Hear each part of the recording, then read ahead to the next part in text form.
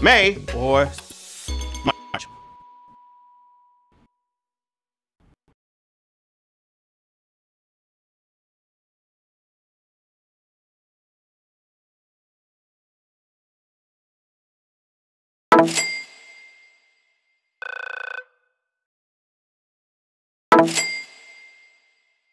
February, but it says February. It's not a friend of mine. 198,189 are moving on to question number 2. Yeah, here we go. What upcoming film's trailer features the nursery rhyme character Bo Peep? Toy Story 4, Avengers Endgame, or Star Wars Episode 9? Who's it gonna be? Where you gonna find Bo Peep at, y'all? Yeah, the force is strong in those nursery rhymes, but that doesn't mean we'll see little Bo Peep with a lightsaber anytime soon. Instead, you'll have to wait for Toy Story 4.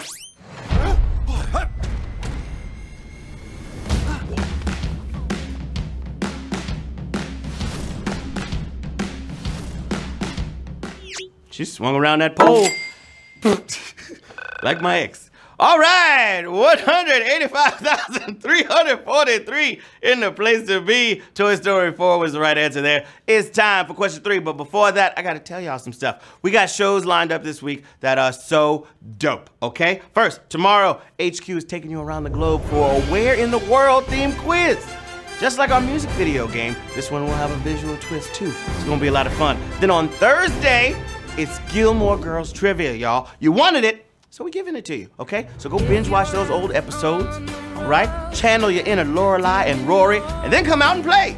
That's Thursday at 9 p.m. All right, don't miss it. Moving on to question number 3. Here we go. Which of these is both a color and a common kind of makeup? Blush, primer, or cerulean?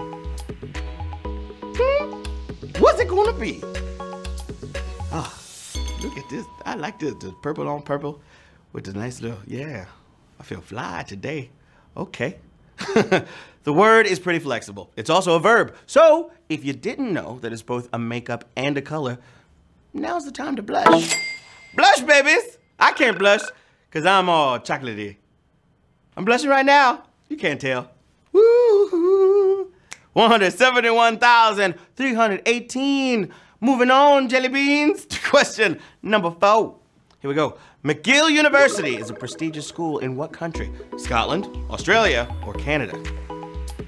McGill University. Where is it at? I'm about to tell you, if you don't know. And if you do know, I'm gonna tell you anyway. That's how questions work. I give the answers after I tell them. Okay, you don't need a degree from McGill to get this one, okay? Though, it couldn't hurt. Although the name is indeed Scottish, McGill is often known as the Canadian Ivy. Because it's Montreal. That's Canada. What? Crazy.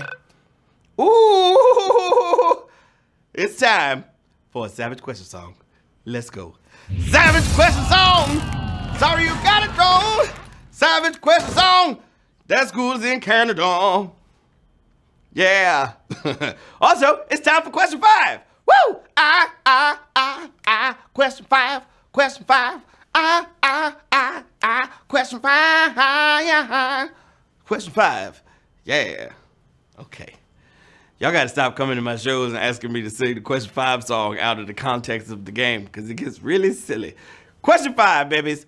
What explorer is credited with leading the first circumnavigation of the world? Ferdinand Magellan, Christopher Columbus, or Marco Polo? This is the first circumnavigation of the world, y'all.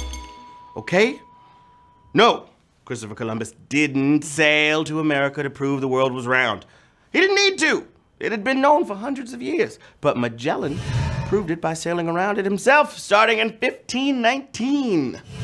Go ahead, Magellan. I'm gelling. I remember those commercials. Yeah, 98,465 are moving on to question number 6. Let's get it. Here we go.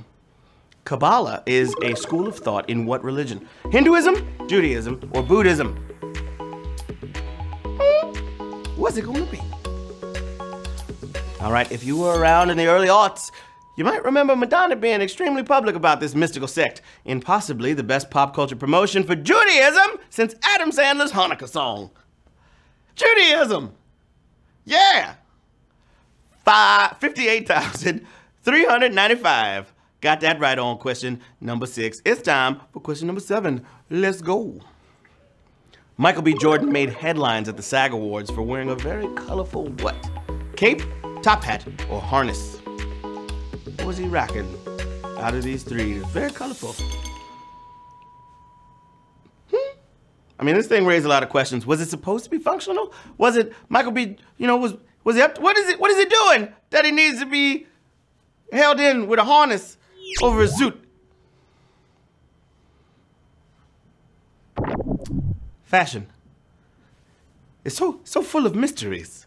Harness was the answer there that I was looking for. That's another Savage question. Woo! Savage question song. Sorry you got it wrong. Savage question song. That's the second Savage question song. 19,890 got that one right. Moving on to question number 8. Hope you're feeling great. Here we go. Anubis is an Egyptian god with the head of a what? Feline, canine, or ursine? This is Anubis we're talking about, babies. It's an Egyptian god, all right? The god of mummification. That's a god you can really say, good boy! Good boy! Because he's got a dog head, y'all. A woof woof. Yeah. Canine is the answer there. Anubis and his doggy head. 15,996 got that one. You're moving on to question number 9. Hope you're feeling fine and so divine. Here we go. What country was in the G8 but not the G7? Russia, Japan, or Canada? They was in the G8 but not the G7. What's it going to be? All right.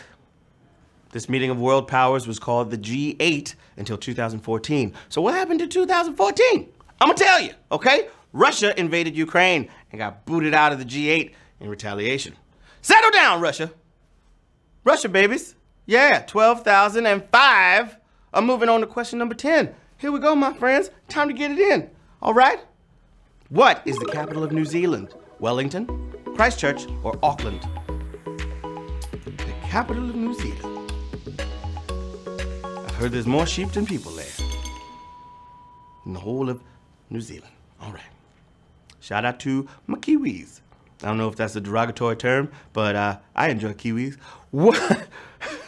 We asked you the capital of Australia a while back, and you didn't know it was Canberra. But surely you know that Auckland is New Zealand's largest city. Wellington is the capital there. Wellington, yes, 7,789. I'm moving on to question number 11. All dogs go to heaven. Let's get it. The youngest ever player in minor league baseball pitched for what team? Chicago White Sox, Los Angeles Dodgers, or Cincinnati Reds? This is the youngest player ever in Major League Baseball. What team was he pitching for? All right, the youngest starting pitcher in the postseason was only 20. And the youngest starting pitcher, period, was a teenager, only 16. But he was beat by another player during World War II, 15-year-old reliever Joe Nuxhall of the Reds. Too young for the draft, old enough for ball. Cincinnati Reds, babies. Yay, yay. 5,867. Moving on to question 12. Here we go. Question 12. What's that smell? Smells like money. Follow me at Matt Was Funny. Woo, question 12. I said question 12. Question 12. Here we go. For all the points here, 10 million points, y'all. It's up for grabs right now. Let's get it. Which of these artists' biggest U.S. hits is a cover? Natalie Imbruglia, Jewel, or Sarah McLachlan? Natalie Imbruglia, Jewel, or Sarah McLachlan? Okay, even though Angel was in a lot of sad dog ads, Sarah McLachlan's biggest hit was Aida. Yeah. And she wrote it, and Jewel's self-written You Were Meant For Me reached number 2, but Torn, that was originally a little-known song by a band called Edna Swap. Natalie Imbruglia, y'all. Yep. Oh, boy. That is a weird name to read. 4,369 of you just won HQ Trivia! Yeah!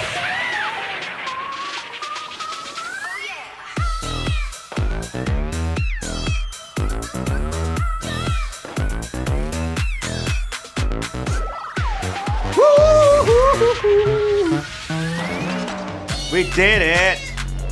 Yeah! So sweaty, are you ready? Bob Snack, The Mike, Vincent Hand, Mayflower, Getaway Girl, I guess, Tom Week, Susie Mizzou, and Plethora 121. Congratulations to y'all and to all 4,369 winners. Those points are gonna help you to level up so that way you can keep on crushing at HQ and reach your goal of HQ domination. Woo! Yes, I've been your host, Matt Richards. Follow me on the socials at MattWasFunny. Come back tomorrow at 9 p.m. Eastern for our Where in the World is HQ themed game, okay? And remember, the prize keeps on growing for every point you earn, okay? We're giving away way more money, way more shmoney, so the more you play, the more we pay. I'm gonna see you later, babies. Bye! I'm going this way.